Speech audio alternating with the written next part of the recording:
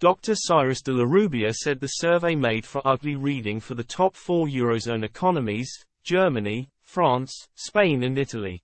Dramatically reduced manufacturing output has left the Eurozone in recession, a new report has warned, with France at its lowest ebb for more than 3 years.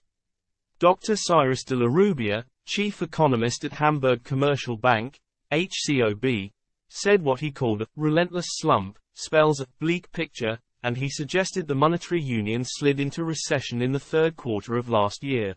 The HCOB Eurozone Manufacturing Purchasing Managers Index, PMI, survey indicates the sector remained stuck in contraction at the end of 2023, with output continuing to fall and factory job losses extending into a 7th successive month.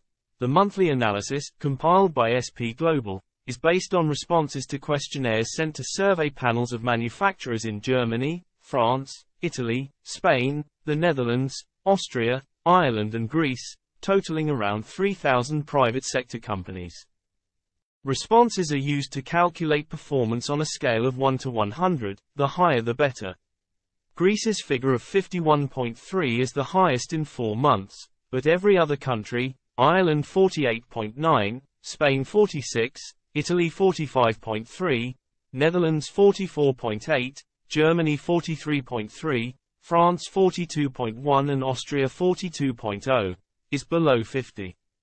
The figure for France is at a 43-month low, while the figure for the 19-member Eurozone as a whole is 44.4. Dr. de la Rubia said, amid a relentless slump in the manufacturing sector of the Eurozone, the HCOB PMI has shown little improvement compared to November. This indicates a sustained decline in both activity and demand for manufactured goods. The sluggishness of new orders echoed the gloom, Dr. de la Rubia continued.